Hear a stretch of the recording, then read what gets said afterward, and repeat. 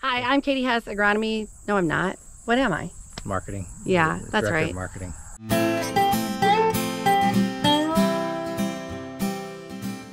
Hi, my name's Jake Fostenkemper, Director of Agronomy and Research here at Liqui-Grow. Hi, I'm Katie Hess, Director of Sales and Marketing here at Liqui-Grow. Dr. Jake, I haven't seen you all summer. You've been going your way, I've been going my way, and we have a lot to get back on course here and talk about. So today I'm going to let you talk about two topics. Let's just delve right into this topic about co-applied nutrition and what that really means. We just came off of our Rows of Results tour. Thank you to everybody who came. Had a lot of really good feedback from that.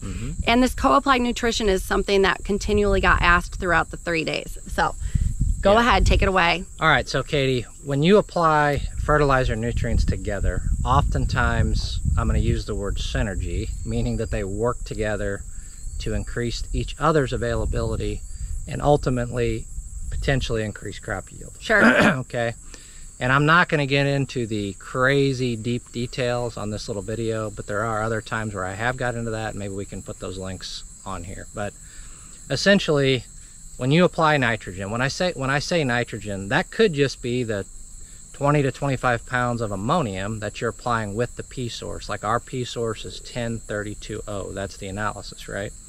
So when you're applying that nitrogen with that P source, that nitrogen is actually making the phosphorus more available. And in the simple terms, it's because when that ammonium nitrifies to nitrate, it's an acid producing process, and that acidity helps increase the P availability.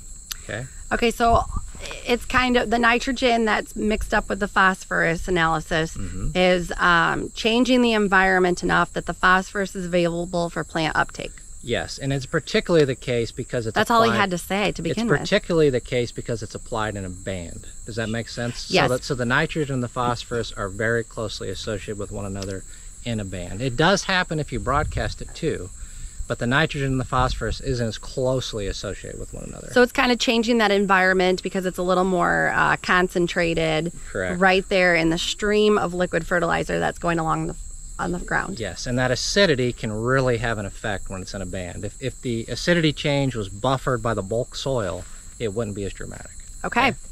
Now also, in many cases, we also have some ammonium thiosulfate in our product, in our suspension fertilizer. Okay, so with that 10-30-2-0, there's going to be some ammonium thiosulfate in there in many cases. Okay, ammonium thiosulfate oxidizes, and all that means is it changes into sulfate. Right. Okay? And that change also creates acidity. So when ATS goes to sulfate sulfur, there's some oxidation that happens. And that oxidation is an acid forming process. That also drops the pH of the band. Okay. And dropping the pH of the band again helps increase the phosphorus uptake, the phosphorus availability, but it also increases the zinc availability. So both the nitrification, the acidification from the nitrification of the ammonium and the oxidation of ATS to sulfate also reduces the pH, and reducing that pH also increases the zinc uptake. So it's not only the phosphorus, but it's the zinc as well. So if you look at zinc availability and soil pH, zinc is way more plant available at a pH of 4 than it is a pH of 7. So it's really the drop in the pH is making the phosphorus more available, and it's making the zinc more available. Okay. So Jake, the question's going to be, okay, then why are we always trying to fertilize or to change our pH and to lime our soils to a higher pH if in reality this stuff is more available at lower pHs? That's where it gets a little bit complicated. Okay, and I'm going to try to explain that in simple terms.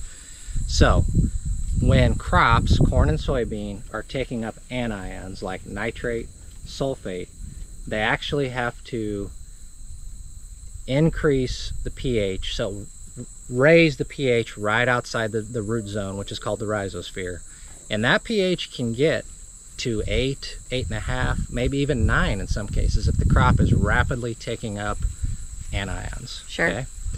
And so when that pH gets that high, when you have a phosphorus ion that's moving, gravitating toward the root, and we're on the microscopic level here, when it hits that zone of high pH, that phosphorus can turn into calcium phosphate right before it gets taken up by the root, okay? Because the pH is high, all right? And so what happens is when you band apply nutrients and you have a root there by that nutrients where the pH is low, that counteracts the effect of the high pH in the rhizosphere, and that stops that phosphorus from being tied up with the calcium and turning into calcium phosphate, because calcium phosphate is not plant available. So it's kind of overcompensating for the changes in pHs because of the roots. Yes, correct. That's sort absolutely. No, it definitely is. So okay. if that root is growing through that band of phosphorus, nitrogen, zinc, sulfur, the plant is not going to be able to increase the pH outside the rhizosphere. So in that little bitty portion of the root, maybe that's bad for nitrate uptake. Yeah. Right? But it's good for phosphorus and zinc uptake. Okay. Okay, so back on this banding trail, anything else then on that part? In other videos and just in the industry in general, we know, generally speaking, that high phosphorus soil test levels, or if you apply phosphorus in high concentrations, that can actually reduce zinc. It can reduce zinc uptake, or you could say if you have zinc in there, it leads to more consistent, larger yield increases from zinc. Right. Okay, we generally have known that for a long time. You asked me on a video several years back, well, why is that? I did. Do you think that this germplasm is requiring more zinc? So what Katie's doing is she's looking for an explanation for why I see this. Yeah, that's what I'm always doing. And Katie, the truth is, I don't know. You did, and I said, well, we You've really been thinking about that for that long? No, there's some new research. Okay. you know, I said we're not sure, and we weren't, right? We don't know if the phosphorus fertilizer itself ties up the zinc. We don't know if it's the high concentrations of phosphorus in the soil that ties up the zinc in the soil. We don't know if it was a plant uptake problem. We didn't know if it was a reallocation within the plant problem. We didn't know for sure, right?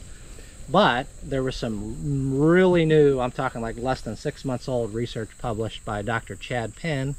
Dr. Penn is a soil chemist. I actually know Dr. Penn from my time at Oklahoma State. He's actually with the USDA ARS unit at Ohio State now.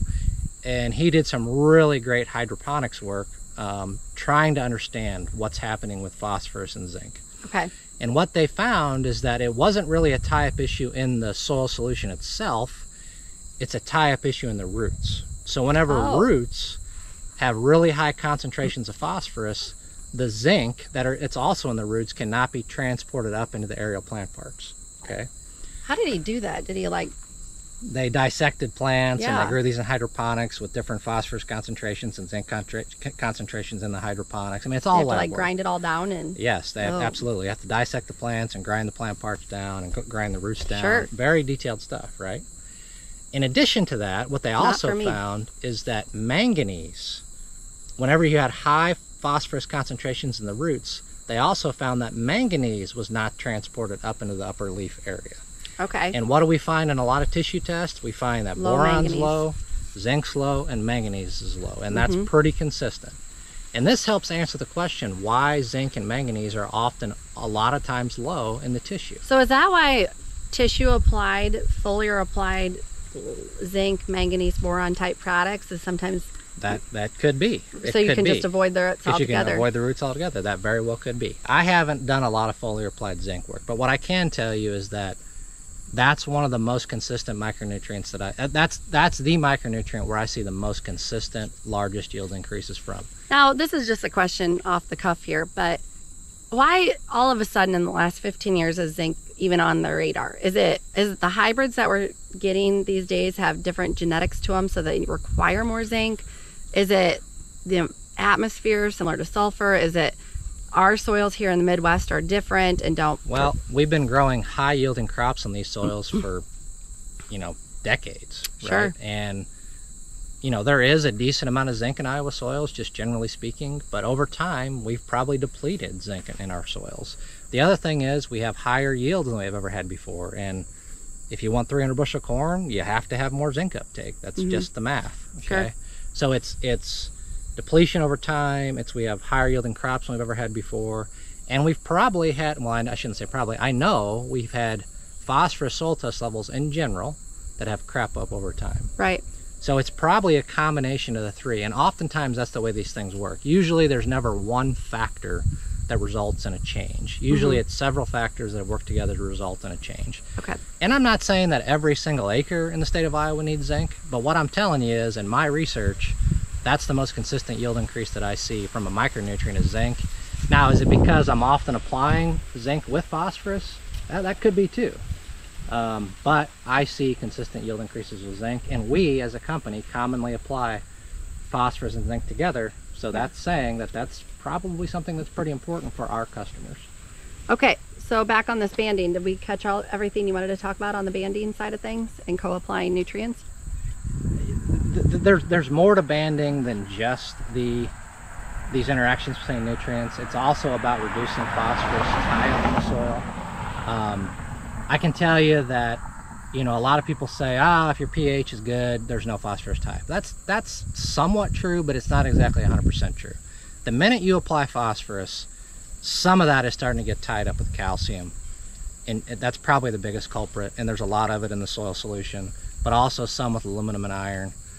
But usually that can remineralize. So if it's tied up with calcium, it's calcium phosphate, and usually that can remineralize later in the growing season in these soils that have a pH between 6 and 7. Okay. So usually it's not a huge problem, but it does get temporarily tied up. And the problem with mineralization or becoming reavailable is you don't know exactly when or how much, that's going to happen in the future, right? But when you have pHs that are really low or really high, now the phosphorus gets changed into compounds that are harder to become available, right? They don't just remineralize easy. Mm-hmm. So yes, we want to keep our pH in the right place, and that's going to be the biggest help to keeping phosphorus available, but it's not exactly true that it's fine, okay? So we can band really easily. That's part of why these suspensions exist, is we can apply them in many different ways. We can broadcast apply them if you want, if you have a reason to do that. But when in doubt, you should band, because it can be helpful to reducing phosphorus tie-up. Okay, so we've got 15-inch dribble bands, and then most recently we've gone to exact strips where it's 30-inch rows, and then we're planting where the row is going to be the next spring, which requires RTK capabilities. But now if a farmer doesn't have RTK and they're thinking, boy, is my 15-inch rows even good enough? Let's kind of hit on that. We've had some discussion about that over the summer. Okay, Jake, it got a little too hot out there for the GoPros, so we're back inside now. In the middle of September. I know, that's why I'm still wearing short sleeves. I'm going, can it just turn already? Yep.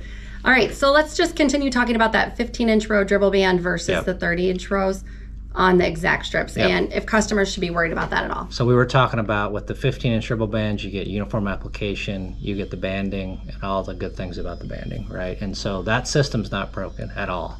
But my job as our agronomy researcher is to help make everything we offer better. Well, and the new discoveries. I mean, things are always moving forward. We need to keep moving forward. Yeah, absolutely. That's why we do research, to find the new and better things. So what I found is that if you want another 3 or 4 bushel on top of that 5 bushel, applying your nutrients where you're going to plant the crop is better than the 15-inch dribble bands. And that's because you're getting more of the root system associated with that banding and all the good things we talked about banding. But in addition to that, you artificially inflate the nutrient concentrations of the soil in the spot where you're going to plant the crop. So basically what you're saying is the roots don't know that zone is, well, the roots think that the zone is like super high in nutrients, and they don't know outside of the zone area. Yep. And so it's like, ooh, life is good. Let's keep growing, and let's keep making more roots right here. Yep, absolutely. And so that probably sets the good thing you have me. Look at that. That probably sets the yield trajectory. But also, if you have 120 part per million of K in the bulk soil, you can create an area where most of the roots are that is, maybe 180 part per million of K, for example, right? So that's what you get with the precision placement, the exact strip application. And it's not too late if we're going into fall right now. I know I'm seeing combines rolling all over the place, but it's not too late to do some exact strips planning and talk to your agronomy field advisor. They can help get you moved in the right direction for that. Absolutely. Now, you said there was lots of things that you wanted to talk about. Did we cover all of the things that we... Yeah, I wanted to talk about zinc. I wanted to talk about 15-inch dribble banding, the uniform application, and then why you might consider going to the exact strip, which is the next level of precision placement. I think we covered it. Okay, Jake. Well, thanks for taking your time to be here with us today. Thanks to everybody else who came to the Rows of Results this last week. We had a great turnout, like I said earlier. And if you need to get in touch with Jake, call one of your agronomy field advisors, and we'll get you guys in touch. Thanks for your time, and have a happy, safe harvest. Stay in the know with Liqui-Grow.